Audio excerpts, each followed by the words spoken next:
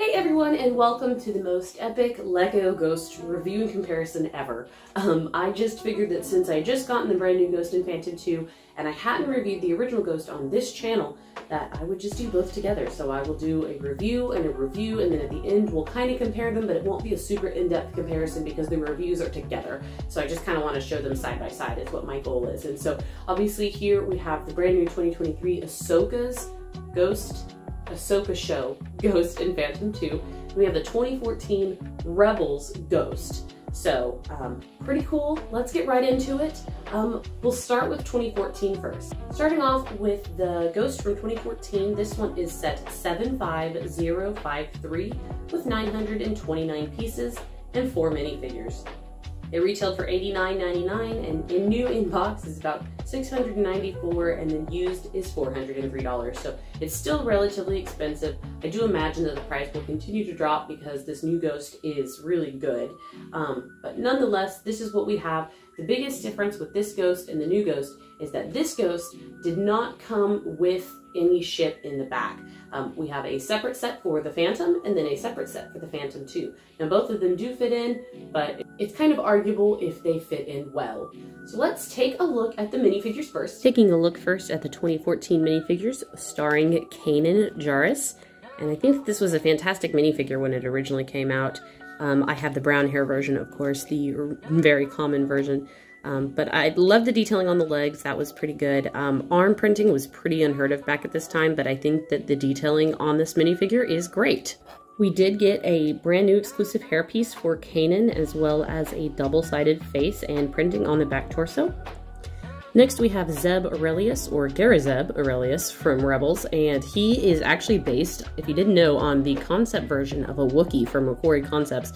And they kind of just restylized him to make a new species for Star Wars, and I remember getting him and thinking he looked so un-Star Wars-like, it was just maddening to me, and now I could not think of him as anything other than a Star Wars character. It's really funny. This Zeb goes for quite a bit of money because they've never redone him.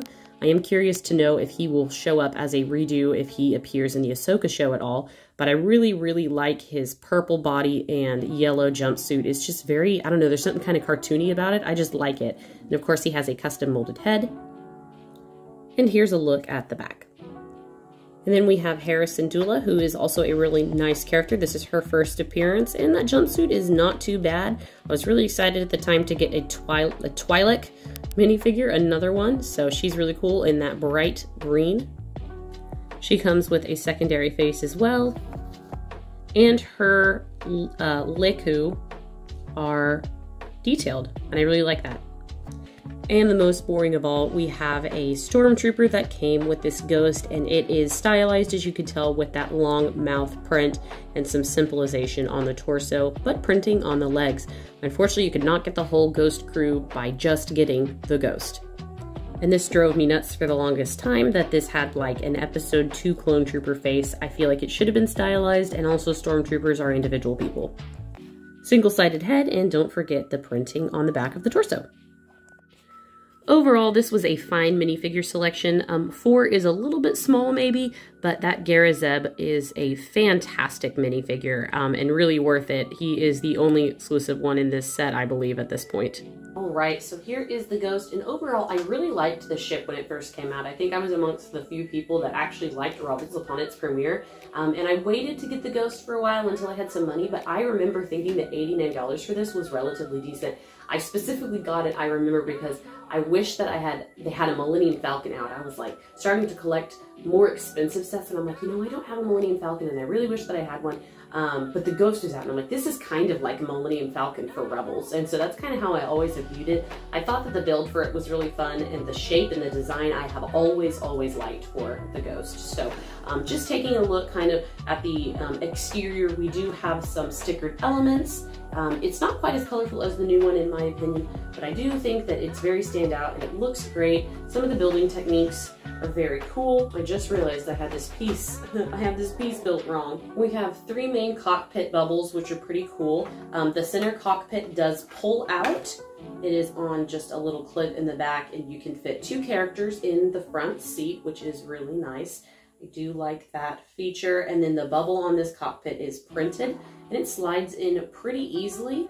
We have an upper cockpit with, again, this one is a sticker, which I personally don't think looks too bad. I'm actually looking at it, surprised at myself on how well it's applied. And then we can fit somebody else up in the top there. And then we have seats, we have a little gun at the bottom that does spin around, so that is fun. And then up in the center, we have the upper cockpit, which is just the top gun, and you can completely take it out to put a figure in. It is relatively clunky to be able to do so. You have to take off the whole top of the dome, squeeze the character into the seat. The gun does go up and down, and the fact that it's removable does allow you to spin it 360, so that is pretty cool. On the sides, one of the features that is specific with this Ghost is it has escape pods, and I personally really like the escape pods. They don't actually exist, I don't think, canonically, but I really like them. I like the way that they fit on these like little skids, and they have just a little bit of detailing, nothing super crazy, and then they're stickered as well, but they open up and there is a seat for a character or more potentially. And I don't know why, I've just always really liked the escape pods on this ship. They're very easy to go in and out, so I really like those quite a bit. And then of course in the back, while this did not come initially with a smaller ship, the back side, the docking bay, if you will, is completely fleshed out, and I really do like the way that looks. We have another sticker in here. You can have minifigures standing in here. You can pretend that they're like loading up the Ghost with supplies. There are two tiny doors in the background that I think look pretty good. I just really like the way the back of this Ghost looks without a ship. And then we have some orange looking engines, which are kind of awkward. They get real skinny and then really large, so those ones are kind of weird. And then you can see inside a little bit. There is a tiny little hatch where a character can stand, and we have some stickers.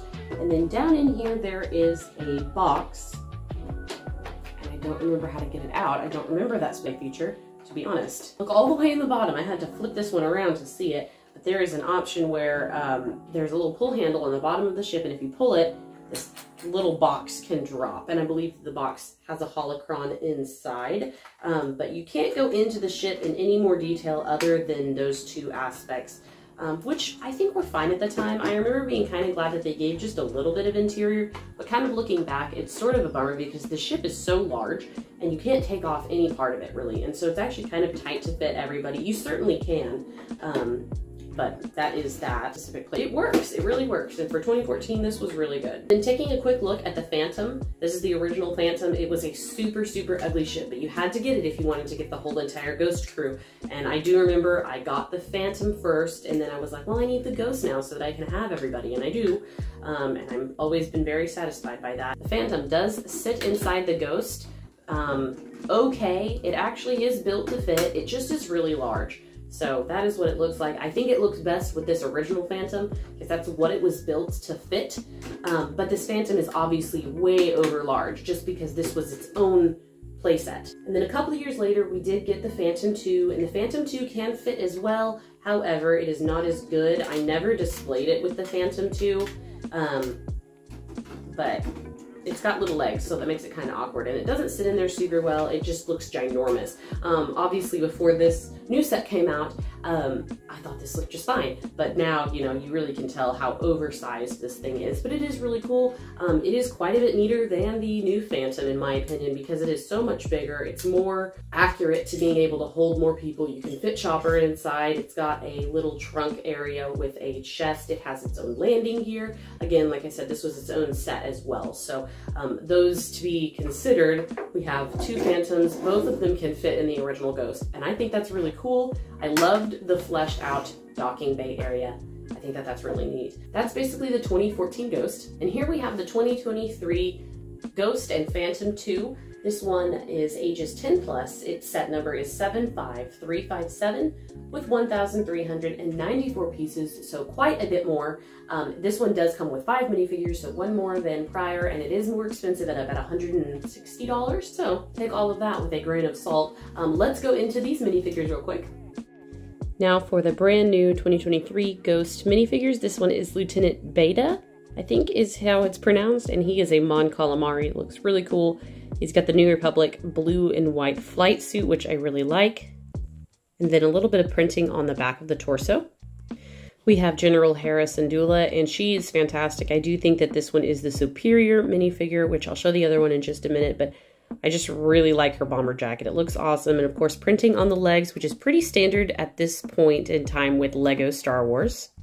She also has printed Leku and the ghost symbol on the back of her bomber jacket, and a very angry face.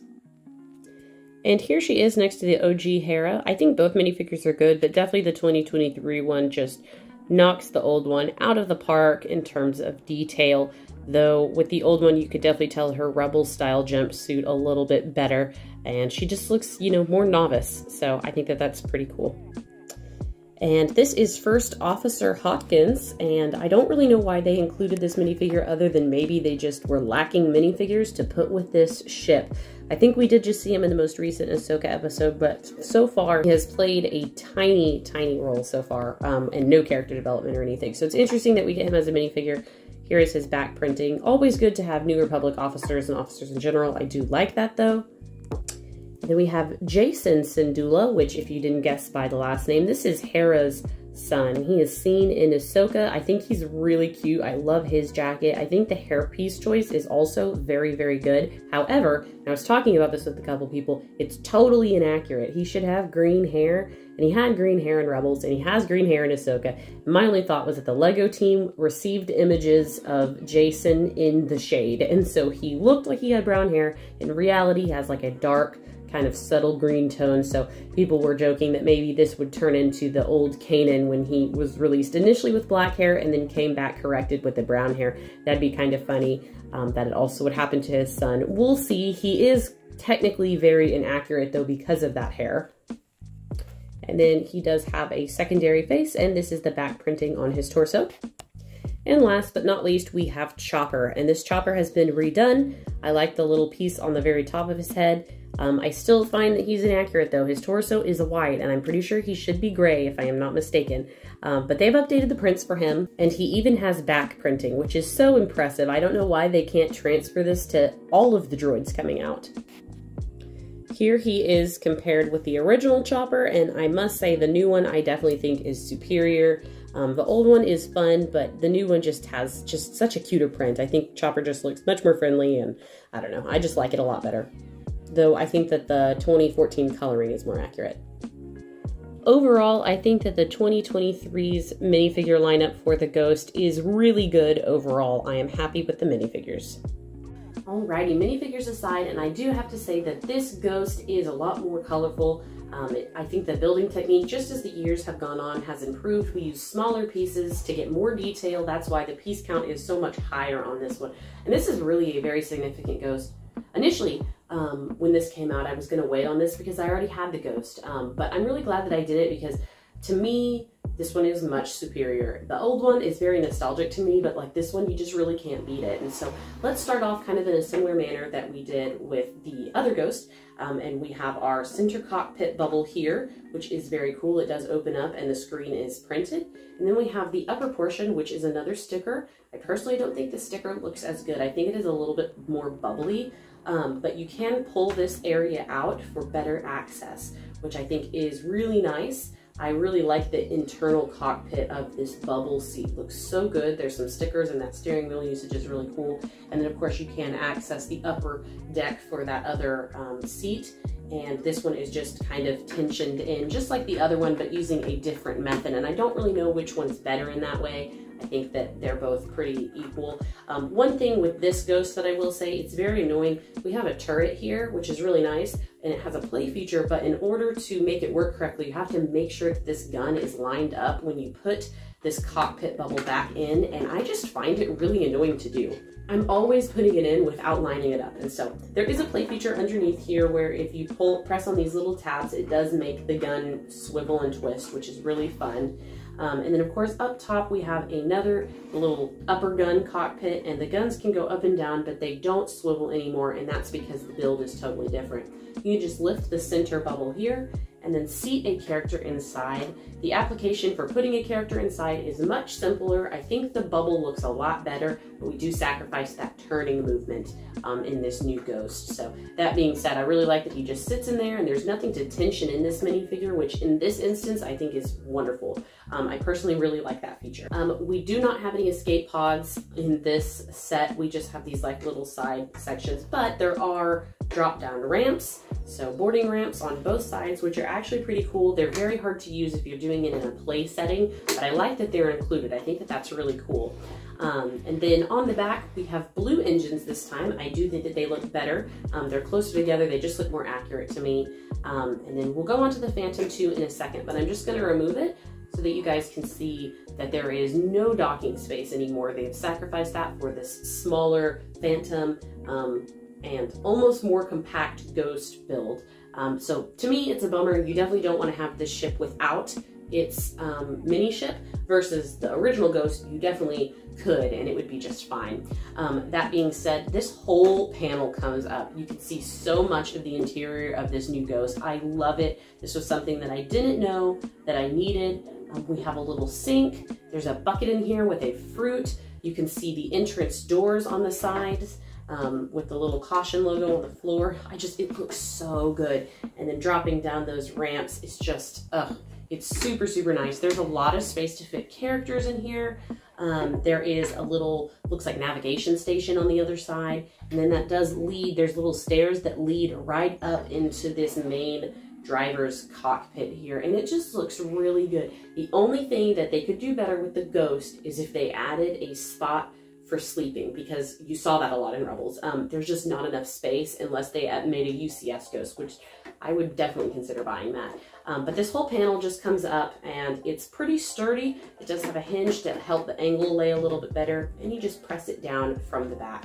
And so overall, that is the Ghost. Both sets are completely stickered, and so that is also something to keep in mind. I think this one has more brick built detail though, I will say. Now moving on to the Phantom 2, this one is just a little mini ship. It's super tiny. The cockpit does open to allow one minifigure to sit inside, and it has some interesting building angles, I will say, as well as some other stickers. And you could take Chopper's head off and put it on here, though you can't have the whole minifigure seated inside like you can with the old Phantom 2.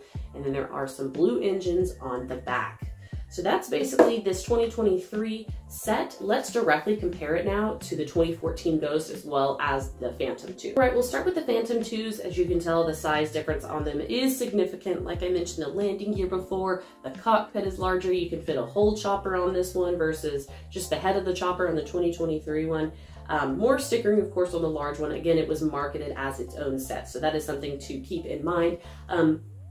I do like both of them in their own perspectives. This one, though, definitely would never, the 2023 one would never be sold on its own, but it works as a great accompaniment to the Ghost. And then Ghosts together, and you can tell just kind of the difference. You mostly can just see the age of the builds. I think that the 2014 was fantastic when it came out, and it met all the requirements for 2014, but we really were in need of an upgrade, and I didn't know how badly until this 2023 Ghost came out.